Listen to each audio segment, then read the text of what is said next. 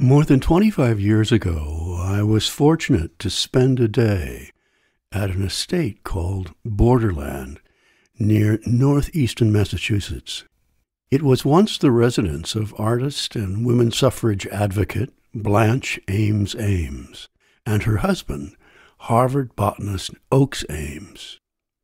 They married in 1900, and a decade later, they moved into this extravagant, self-designed castle in the area south of Boston. Blanche and Oakes referred to their home as Borderland because it borders nearby towns. It is now officially known as Borderland State Park because it is the centerpiece for an 1,800-acre preserve and outdoor recreation site. The massive stone mansion, which was designed and its construction overseen by Blanche Ames, consists of 20 rooms on 3 floors, including a prominent library space. Blanche was an artist, and beginning around 1912, Borderland was often where she and her brother, Adelbert Ames II, known as Del Ames, worked together on artistic and scientific research. She had attended Smith College, graduating in 1899, while Del was a student at Harvard, where he earned a law degree in 1906.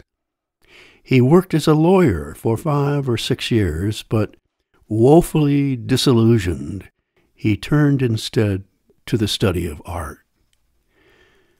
Among the things that I recall from my visit is that there was a particular room in which were hung reproductions of the works of German artist Hans Holbein the Younger, a room that was referred to as the Holbein Room. In light of that artist's achievements, it comes as no surprise that Blanche and Del admired his work. But there is an additional reason to dwell on their interest in Holbein.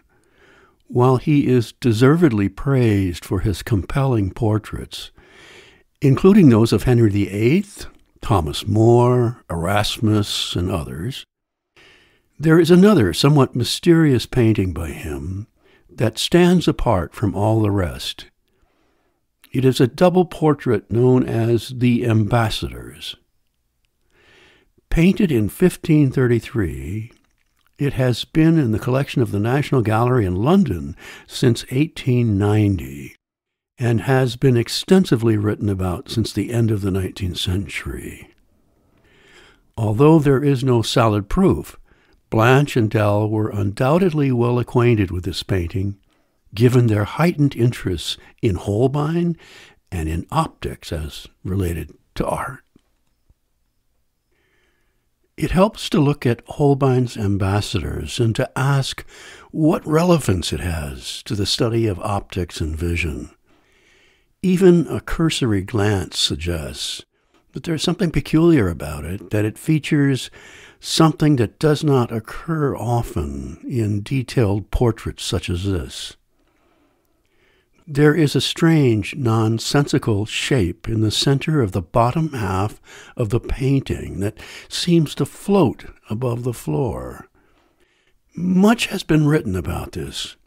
It seems it is an artist's trick, a bit of skullduggery, if you will, in which the image of a human skull, a reminder of mortality, has been so dramatically stretched that it is only identifiable when viewed from the extreme right side of the painting by placing one's cheek against the wall. It is an example of what artists, architects, and stage designers call forced perspective or accelerated perspective, but historically it is also called anamorphosis or anamorphic perspective. This would have been of interest to the 2 Ames siblings, and no doubt to Del especially, because in the years that followed their collaboration at Borderland, Dell would go on to develop, while on the faculty at Dartmouth College, a series of about 25 laboratory setups, which he called demonstrations. They are now formally known as the Ames Demonstrations in Perception. But the aspect that makes them relevant here is that many of them, perhaps the better word is most, make repeated, frequent use of anamorphosis, which is to say that they appear distorted from a customary point of view, but yet they appear to be normal from a monocular peephole, an oblique single point of view. Of these demonstrations, perhaps the best-known three include the distorted room, the chair demonstration, and the rotating trapezoid window. When the Ames demonstrations were first popularized in the 1930s and 40s, they were praised as highly unusual, which they were to great extent in the context of psychology then, but they were not unprecedented. Rather, the optical principles on which they rely had been explored by artists for centuries, the ambassadors being only one example. Indeed, anamorphic paintings go as far back as the Renaissance in European art history, when they were a spin-off from linear perspective. They may even date earlier in China, where erotic art was hidden in stretched images that could only be deciphered by viewing their reflection in a mirrored cylinder. Perhaps the earliest reference to anamorphosis is in the notebooks of Leonardo da Vinci, dated 1485. In his Codex Atlanticus, he called it accidental perspective, as distinct from natural perspective, and included in the margins 2 examples of his own anamorphic experiments, drawings of a human eye and the face of an infant. They are distorted when viewed straight on, but look all but normal when viewed from the side. I myself discovered this inadvertently as a student in elementary school. I have always loved to draw, and one day, while seated at my desk, I became tired and I rested my head on the desktop while I also continued to draw on the paper next to me. Moments later, when I sat up and looked at the drawing I'd made, I was startled to see how elongated it was, although it looked perfectly normal when I again placed my head on the desktop. You can easily see what I'm talking about if you look at this vintage cartoon of a man fishing from a bridge. The fisherman looks normal enough, but a closer look at the surface of the water reveals that an anamorphic portrait of the composer Ludwig van Beethoven has been hidden in the pond. It is radically stretched, but it soon becomes reasonably readable when viewed obliquely from the side by putting one's head on the desktop. Below that is a vintage typographic anamorphosis in which greatly stretched letters that spell out "A happy" are slanted diagonally toward the right, while "New Year" is leaning toward the left. They can be read from the edge of the page. Beginning in the late 15th century, as part of a burgeoning interest in perspective, the interest in anamorphosis surged. It was increasingly common up to and including the end of the 19th century, and interest has lately been growing again, with the rising popularity of illusionistic sidewalk art, and because distortions are easily made with computers. However, it has long been regarded as a cheap trick, not worthy of being included in the upper echelon of art. As one critic said dismissively in 1906 of Holbein's The Ambassadors, it is marred by anamorphosis, which is a shallow, artistic, scientific curiosity unworthy of a work of such noble seriousness.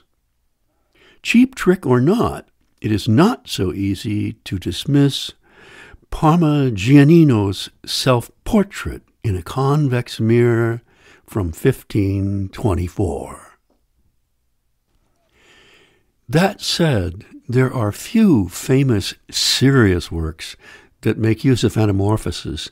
Those that are best known include a highly detailed woodcut by Erhard Schein from about 1533. At first glance, it looks like a landscape, but a closer look reveals that it also includes anamorphic portrait heads of 4 prominent people of the time.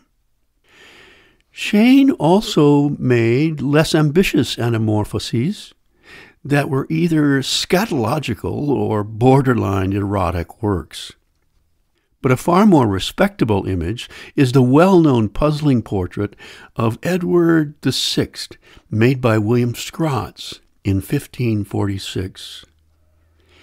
These are, of course, flat surface distortions like the earlier examples of Beethoven hidden in a pond. They are essentially trapezoids in the sense that they have the overall shape of a rectangle turned in space so that one edge looks smaller, the other enlarged. Having said that, those who are familiar with the Ames demonstrations will most likely realize that Del Ames made frequent use of the same traditional method. This is evidenced by the shape of his rotating trapezoid window, the name of which reveals the trick. That window has the overall shape of a trapezoid, but it is painted in such a way as to take on the appearance of a rectangular window turned in space. As a result, when mounted on an upright shaft and rotated by use of a motor, it appears not to rotate, but to swing back and forth in space. This strange effect becomes pronounced when additional components, a playing card, a cube, a rod, are attached to it, in which case they appear to rotate, but at times they also appear to bend, cut through the window, or to float in space, while the window continues to sway back and forth. The same strategy of positioning a trapezoid so as to make it look rectangular is just as readily observed in the back wall of Ames' best-known demonstration, called the Ames Distorted Room, as shown here. But Ames built more than one version of the distorted room, and the forced perspective in this one is vertical. Nevertheless, the back wall is still a trapezoid. The logic of perspective is that as distance increases, size appears to decrease, and forced perspective toys with that.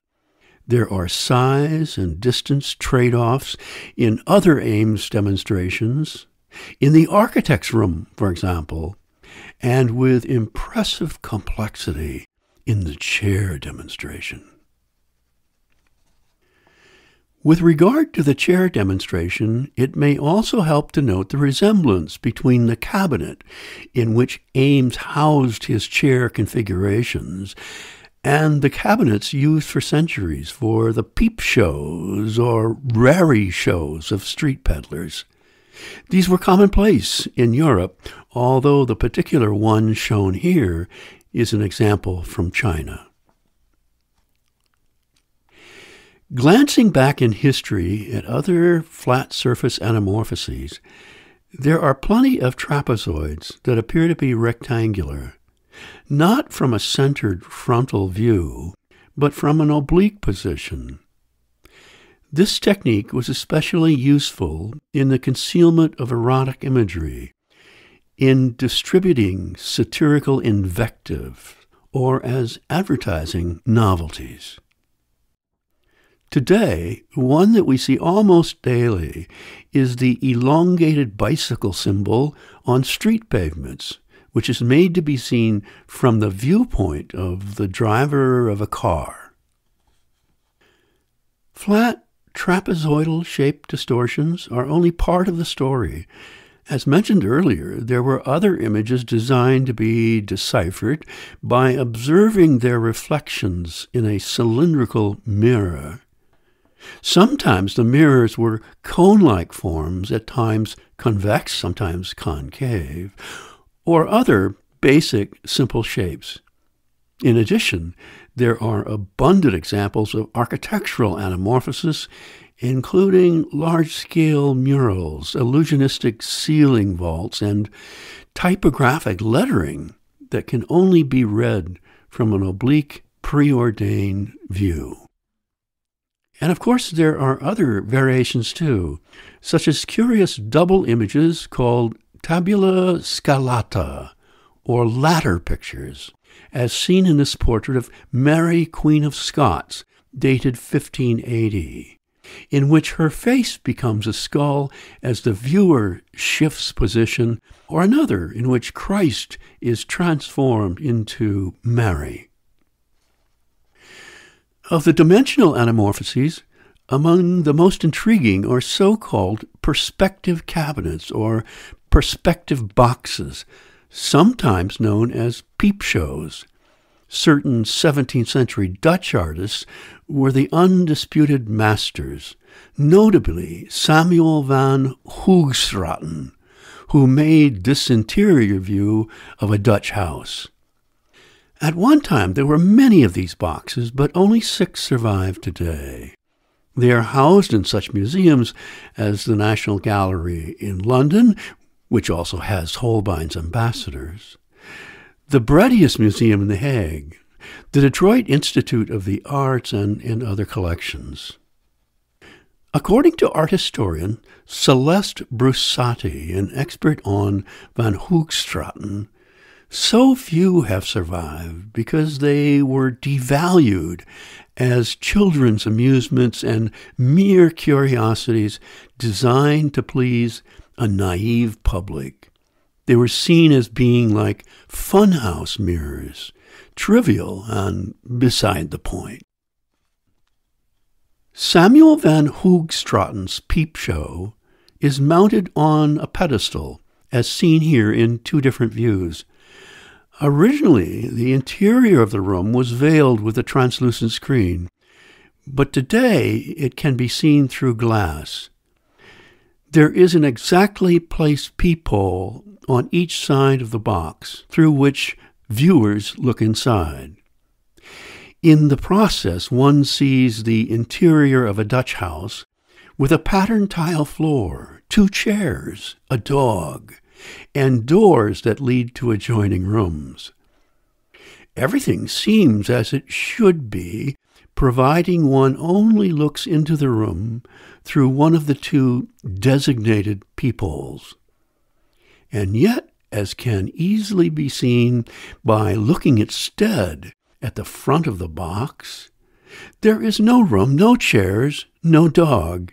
It is all a clever concoction which depends on the very same hijinks that Ames would later make use of in the architect's room. Here is an unassembled view of the paintings on the interior surfaces of the 3 walls, floor, and ceiling of Van Hoogstraten's perspective cabinet. The 2 white circles on the sides provide the size and locations of the peepholes. From these images, the room could easily be reconstructed. Van Hoogstraten's peep show was given to the National Gallery in 1924, while Holbein's Ambassadors was acquired nearly 35 years earlier in 1890. Given the intensity of Ames' research, and the resemblances between his demonstrations and historic anamorphoses. Surely he had to have known about these. And yet, as others have mentioned, it is puzzling that he apparently never credited these with having inspired or influenced him, even though, as noted at the start, a Holbein room was set aside at Blanche's home at Borderland. Did Ames visit the National Gallery in London after the ambassadors had been added to its collection? When I asked if he traveled to Europe, his son thought not. But there are in government records travel documents that show his return from British ports in 1903, in early 1914, on the SS Vaterland from Southampton, and again in 1950.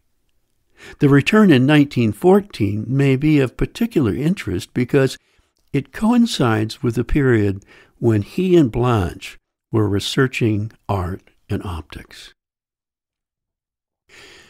Even if Ames had not actually viewed Holbein's ambassadors at the National Gallery, he would have had access to scholarly discussions of it in research journals.